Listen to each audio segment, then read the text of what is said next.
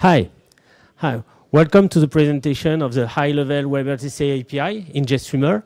I'm Loïc Lepage from Igalia. And after a very short introduction, I will pass the microphone to Mathieu Duponchel from Centricular to talk about the webrtcsink. Then Thibaut Saunier from Igalia 2 is going to present the Google congestion control and the WebRTC source. And to finish with, I will present the default scenario protocol and the web interface that allow to have full communication with web browser and GStreamer. So a very short introduction to WebRTC. As most of you know, WebRTC is a modern protocol to do video and audio streaming with a very low latency. It is designed to work on the normal internet with web browser, and so to be able to pass through network interconnection system like NAT and these kind of things. Basically, this is like a supersede of RTP, doing all the interconnection between the different peers, and then the streaming itself is done using RTP. So basically, this is the handshake that is occurring when you start a WebRTC connection, where each peer is connecting to a stun server to know what is their public IP address. And then from there, they exchange their SDP information and find the right candidate to do the RTP connection after that. What you've got here, this is basically what is done by webrtcsrc today in GStreamer. So to have a full working application, you've got a lot of work to do about this. This is what Mathieu is going to explain right after this short explanation. Basically, what you've got with a high-level API, this is that. You've got everything in place to be able to communicate from a web browser, from GStreamer, as a consumer, as a producer, without having to do anything more above what you've got with WebRTC bin. So I'm going to give the microphone to Mathieu, and he's going to explain in detail how it is done with the producer webrtcsink. Yep, thank you, Loïc. Yep, thank you, Loïc. Hello, I'm Mathieu. I work at Centricular, and I started work on an element called webrtcsink, I guess in 2021, I think, late 2021. So the idea, the problem space was that WebRTC bin, which is an element that I guess a lot of us have worked with in the past, is a very flexible element, a very low-level element, but using it means you need to, well, you need to cover some responsibilities, to assume some responsibilities. You need to be wary of some pitfalls. For instance, Loïc was mentioning that with WebRTC, you're supposed to exchange ICE candidates, you're supposed to exchange SDPs, etc. And that means when you use WebRTC bin, that signaling is left up to the user. And that's something that, well, we have repeated in many situations, duplicated that effort in many situations, and we wanted a higher level element that could cover standard pattern that we have seen in many cases where we want to connect the output of a GStreamer pipeline to many consumers that may want to retrieve that output and consume it, but who do not need to send back any data to the main pipeline. So the initial work that we did on this version was, I think, in late 2021. Someone at Sequence called Lucas, I think is in the room, perhaps. I don't know. Sponsored that work at first, and we published it on GitHub back then. So yeah, the design goals that we had for this element were to have a batteries included mindset, where the element would do the right thing in the standard case, I guess. The idea was that as a user of the element, you would not need to implement the signaling, the passing around of SDPs and ICE candidates. You would also not need to do any sort of codec discovery, and we're going to discuss that afterwards.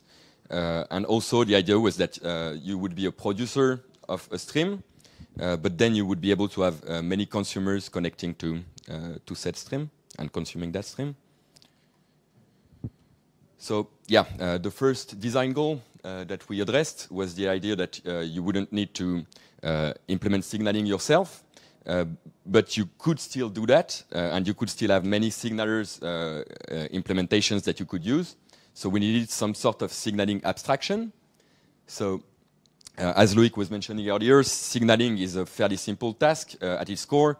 You just need to have some concept of session between, for instance, a producer and a consumer. You need to agree on the media that is going to be transported between those peers. So that's the stage where we exchange SDPs. They correspond to media negotiation, basically. And after that, you need to agree on how the media is going to be transported. And that's basically what exchanging ICE candidates is for, and discovering ICE candidates. So the abstraction that we came up with lets you do that, establish the notion of session, and exchange the information necessary to start streaming data. So for that purpose, we expose the G interface, simple G-object G interface.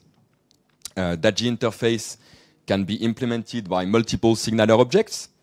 And then those signaler objects can be passed to a WebRTC instance through a property that we have exposed. So you have the same element that's called WebRTC, and then you simply change the way signaling happens by providing an object. So we do have a few default implementations upstream. So right now, if you want, you can either use the custom protocol that we have defined, which is pretty nice, but you can also interact with, so AWS KVS, that's a lot of acronyms, but it's basically Amazon Kinesis Video Streams is the service that you can interact with that signaler. We also have a LiveKit SDK signaler since I guess 3 months. I'm not very familiar with that. I think Olivier did that. But yeah, we have a signaler for that as well. And we also have a WIP signaler, which was ported from an earlier element called WebSync. The code was very easy to port over to the as a signaler. So yeah, so we also have you have the ability to pass a signaler to WebRTC and have it behave in a certain way. But we also expose subclass elements that do that automatically. So you have an explicit name, and you can simply say, okay, I want a WebSync, or I want a AWS KVS WebRTC sync. That's a lot of acronyms again, but that's how it is. And yeah, the default protocol is simply, if you want to use the default protocol, you just use WebRTC sync. That's the element that you would use. Right. So another design goal was that we wanted the element to be able to perform codec discovery. So briefly, when you are producing a stream, you want to propose a bunch of options for codecs, for instance. You may want to propose producing VP8 or producing VP9, H.264, etc. But if we propose those formats, we want to make sure that we can actually produce them. So usually, I mean, in many customer projects that I worked on, we simply use static setups where we knew, okay, we are going to use X264 enc. We are simply going to connect it to WebRTC bin. It will produce an offer with a single format, and that's it. But here we wanted to have something a bit more powerful, where we would basically be able to propose multiple formats and know that we can actually produce those. So that's what we did. The idea with that phase in the element lifecycle is that we are going to gather a list of known encoders. We are going to retrieve them from the current GStreamer installation environment. We are going to collect input as well from our sync pad, and we are going to run a few discovery pipelines with that actual input in order to determine the exact SDP that we are going to propose afterwards. So we only do that once at the start of the when the element goes to play paused, I think, or ready. And afterwards, all the information is we have gathered the caps that we will propose. And when a new consumer connects, we can simply generate an SDP based on that initial discovery. So that's another design goal that we covered. And it means that we can propose a large set of formats, and consumers can choose can choose the exact format that they prefer, which is obviously adds flexibility and options for the user, which is nice. So the next design goal that we also wanted to cover was the idea that you would be able to provide to produce data for multiple consumers. So this is a very common pattern that we encountered, where you have a processing pipeline in GStreamer, and you just want multiple consumers to be able to to display its output, and you want also an ability to sandbox those consumers, the pipeline for those consumers.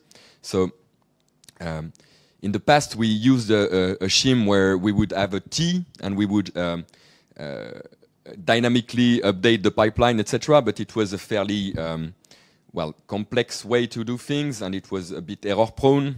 You could easily get into deadlocks and things like that.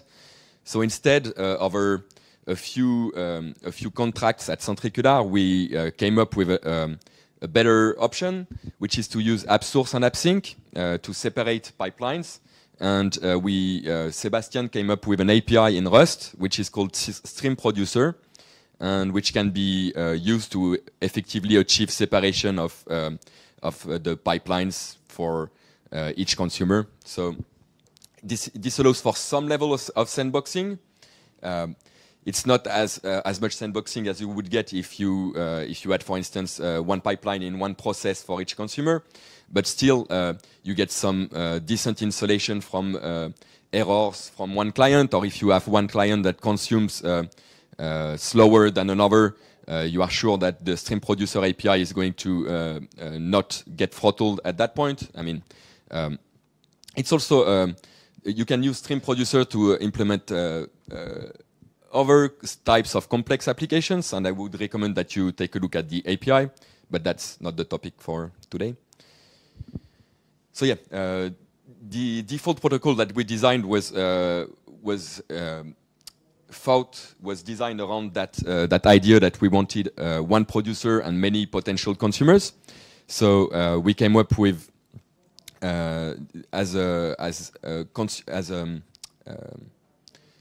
so you have a signaling server that expects clients to connect through WebSockets, and as a client you have the ability to register yourself as a producer, or as a consumer, or as what we call a listener.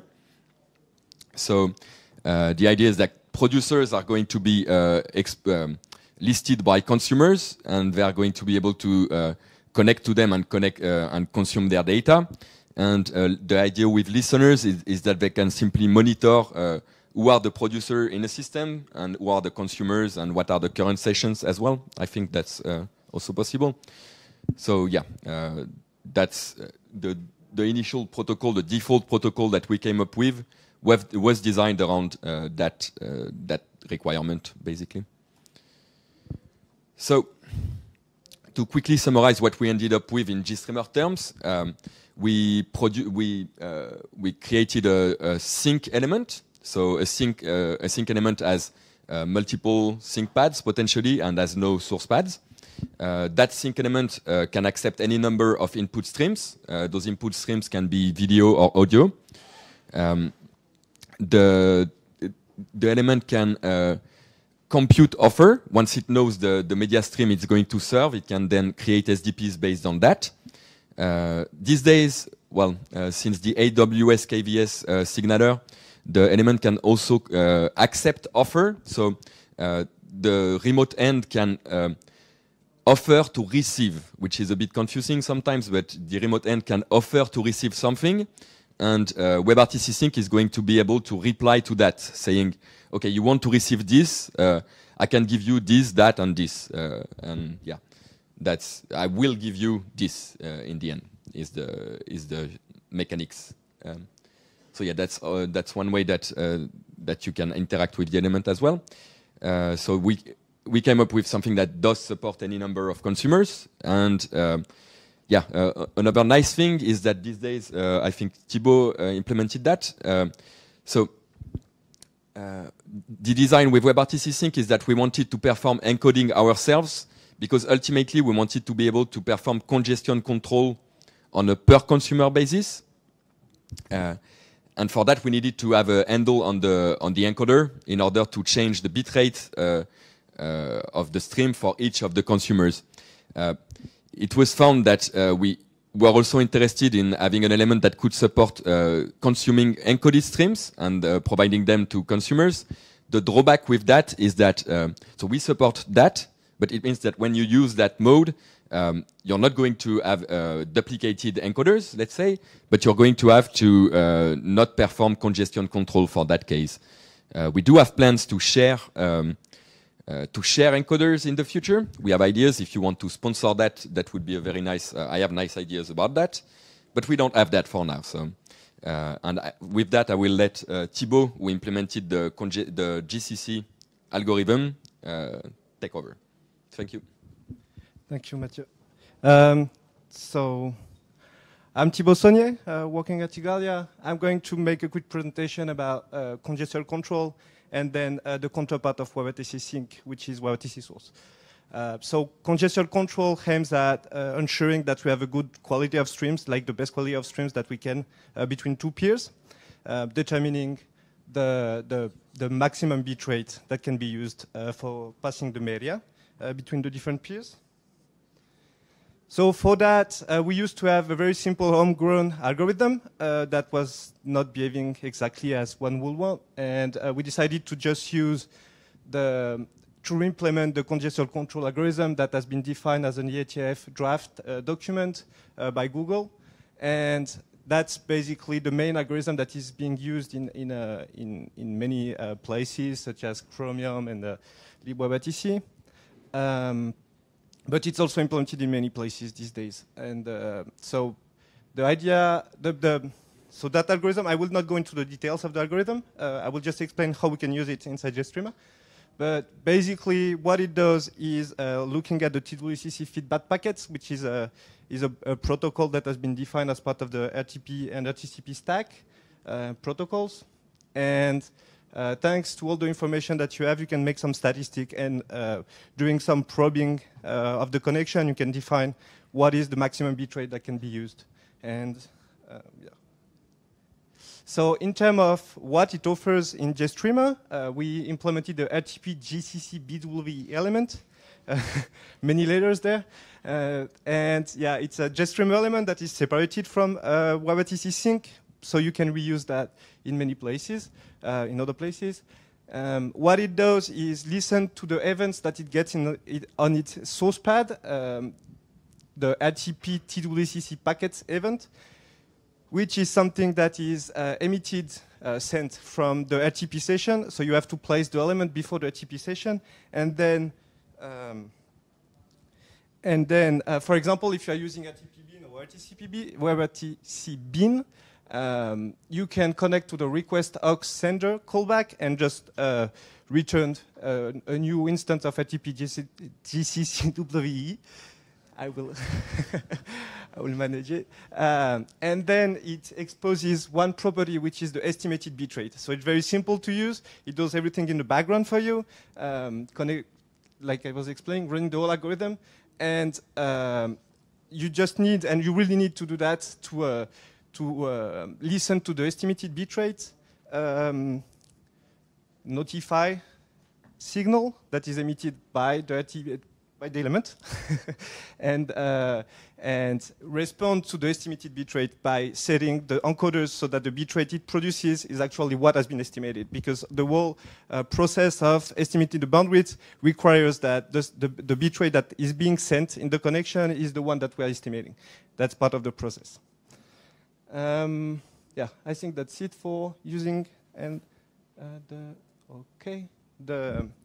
congestion control part. So now I'm going to talk a bit about the consumer, which is a source element. It's a very simple GStreamer source, basically it wraps WebRTC bin, WebRTC bin, and it acts as a source element.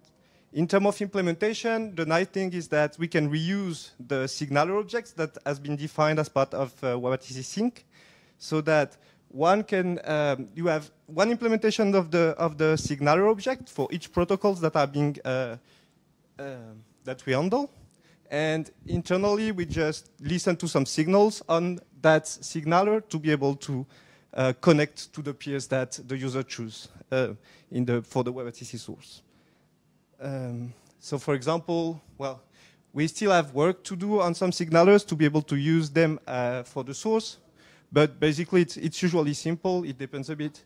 We have some work in progress to handle the WIP protocol so that you can use, it will be another subclass of WebRTC source specialized for the WIP protocol, but you could also, the same way as you can with webrtcsink, set a signaler to the element so that it, instead of using the default signaler that uses the protocol that we defined ourselves, you can use other protocols, and it's very simple.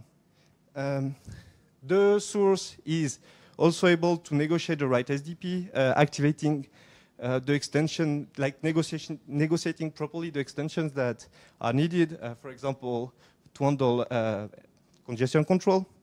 So you need to it will activate the TWCC extension. So in terms of usage, it's very simple. What it does, you can just, so for example, here we just run a WebRTC source, set the producer ID, and that will use, connect to the right signaling server, well, to the local signaling server in that case, because we don't provide an URL. And it will do the decoding internally, because what we wanted is also to be able to negotiate properly the encoders, well, the codecs that can be used. So it will look at the registry, make sure that we have decoders for the formats that is being negotiated during the SDP negotiation, and so it does the decoding in that case. But you can also make sure that it does not do the decoding, so that if you provide, well, in that case, sorry.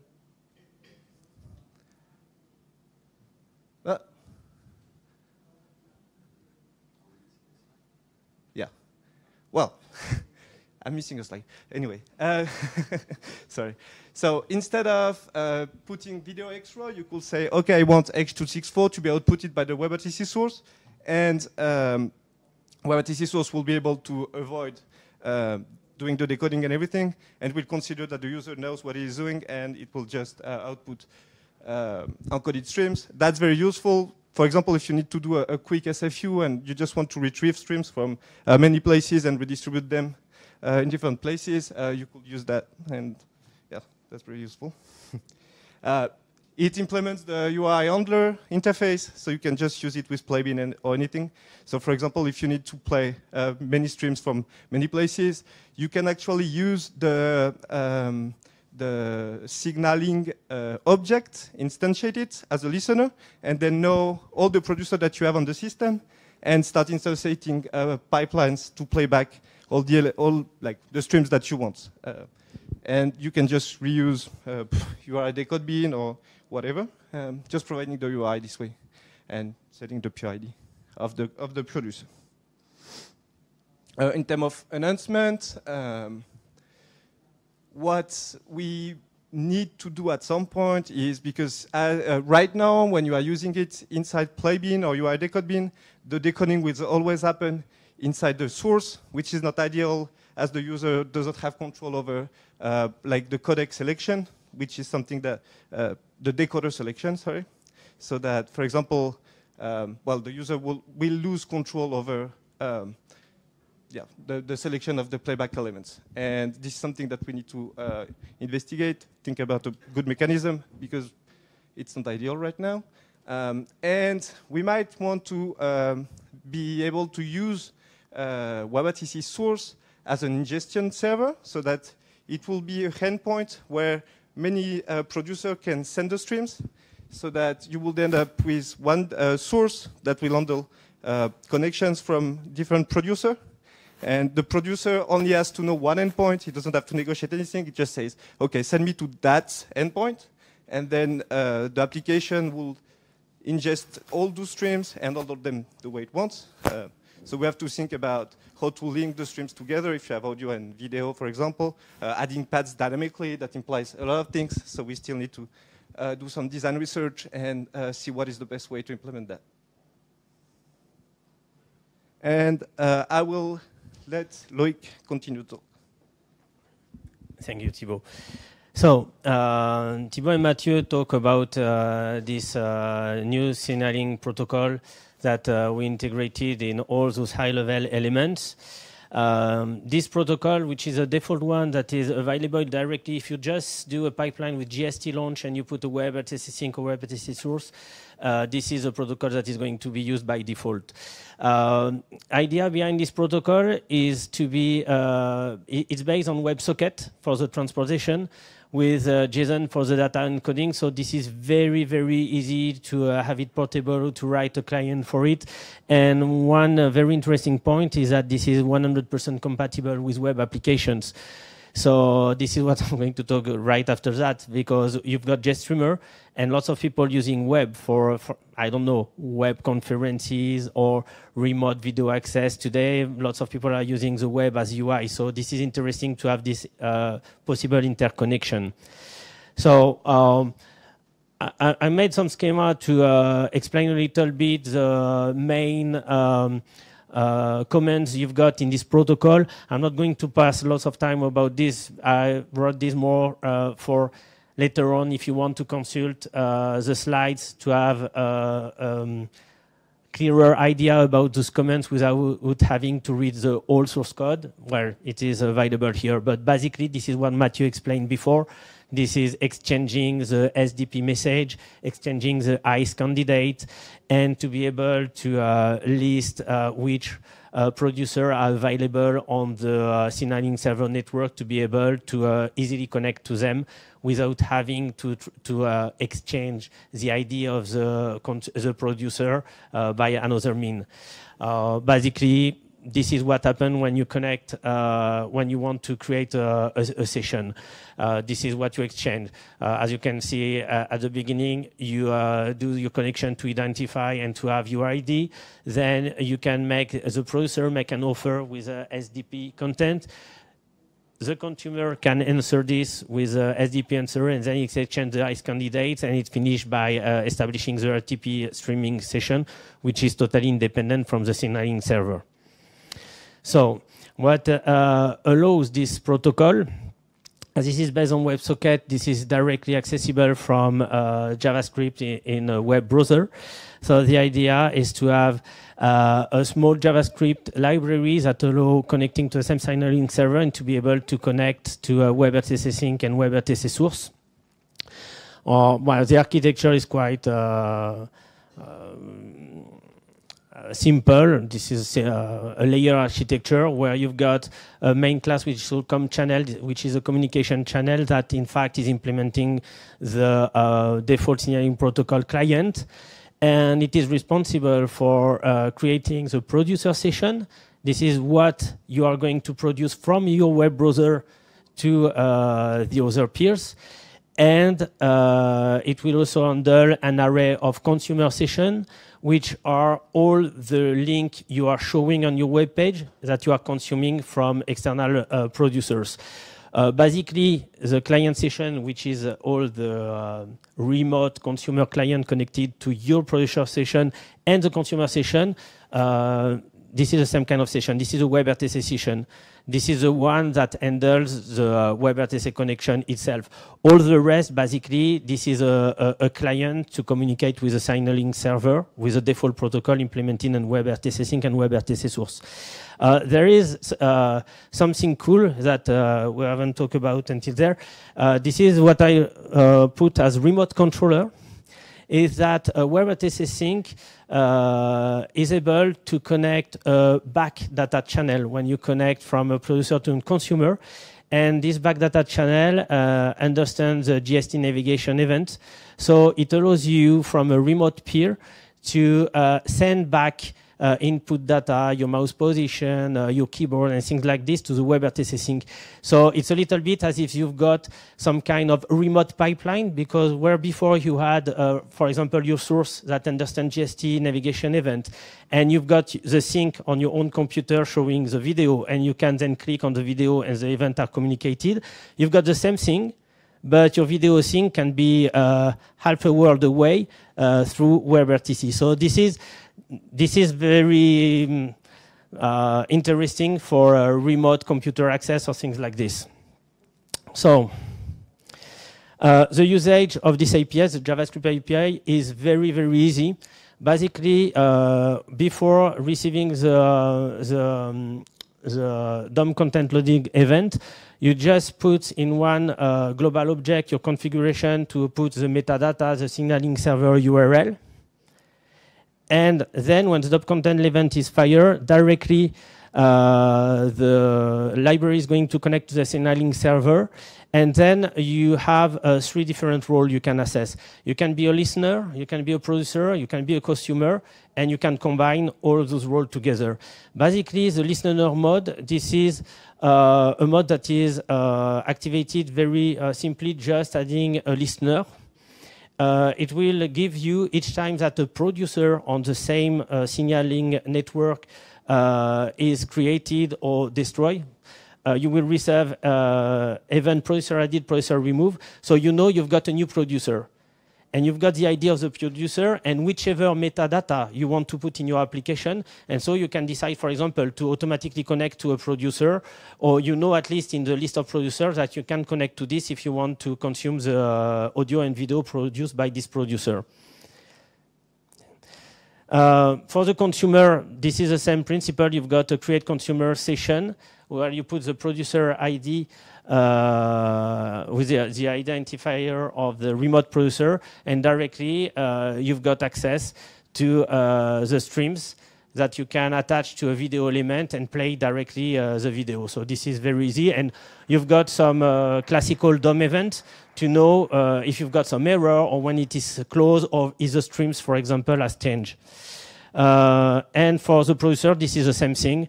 And you've got the same kind of callbacks to know when you've got some client that connects to you. So we've got a small demonstration to show you how everything of this works.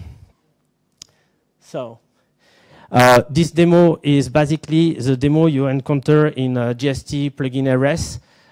This is a demo that is inside the WebRTC thing. So here I will do, for example, the start capture. That is going to take my webcam, and this is a producer. Here we are in the web interface. And I'm going, for example, launch with a simple GST launch, the WebRTC As you can see, the web listener has detected you had a new remote stream that has just connected here. If I click on it, I'm connecting to this stream, and so I've got access to this video, and this is the magic of what I talk about. Here, I can send event. Here, this is a video in the website. This is not a remote website. This is a video. This is a video that is emitted through WebRTC on my computer, and I'm connecting with a web interface to this video. And thanks to the data feedback channel, I can control it as if I were on a real web page. But as you can see below, this is really a video. This is not a web page. So here I've got this remote stream. Well, if I'm launching more WebRTC, or if, for example, I'm connecting, if I can, with the microphone is not the easier stuff, but if I'm connected, for example, from my phone to the same web page, and I'm connecting a new stream, you can see that below, I've got a new web client that is connected.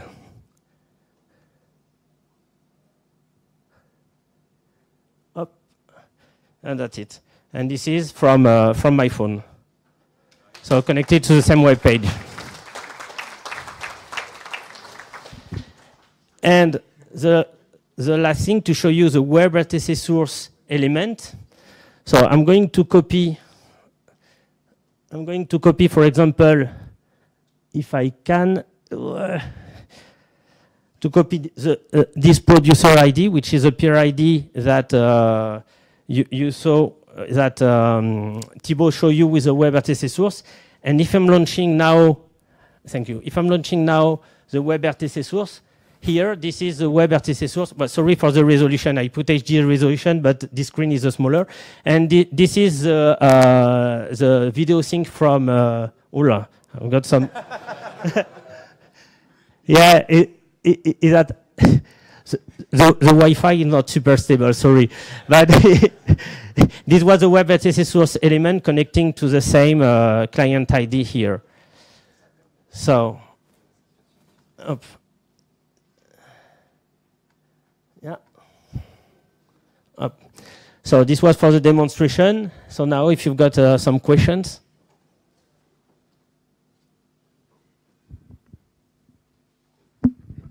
Earlier, Pexip showed that they were using TWCC as a feedback channel. Are you using the same TWCC algorithm for congestion control? Yeah, so basically the RTP session element emits RTP TWCC packets, I think that's the name of it, event in the pipeline, so that the congestion controller element receives that, and that's from there that we run the algorithm. Yeah. So it's from the TWCC feedback packets, basically. TWCC is not an algorithm per se. Yeah, it's just the protocol. That manages the feedback. Is it the same, similar one that Pexip was talking about? It's perhaps a similar algorithm, but it's not the same element. Well, and I think they have quite nice refinements about also adding padding, etc., or searching with spec. I think. Yeah. Sorry. We are running out of time already. Okay. No, I don't. Yeah, okay. Maybe one question? For the bandwidth control, you only change the bitrate on the encoder, right? No frame rate or resolution depending on the content would be nice. Yeah, so we have some algorithm to define what is the best way to reduce the bitrate. We set the bitrate on the encoders, but if we go below a certain threshold, we will reduce the frame rate or rescale the video, and depending on the bitrate that we have estimated. So that's all done already. Yeah. Can I choose? There is no way to choose right now. So we have our own defined metrics, but the idea is that we should have a callback at some point that lets you, as a user, define. Okay, I have that bitrate, that input video. I will choose those parameters. But it's not. If it's screen share, you want to reduce the frame rate but not the resolution. Yeah. If it's the person speaking, then you want to reduce the resolution. Yeah. Right now, as a user, you don't have control over that. We make the decision for you, but we definitely have at some point to announce the user experience on that side. Thank you, everyone. Thank you very much.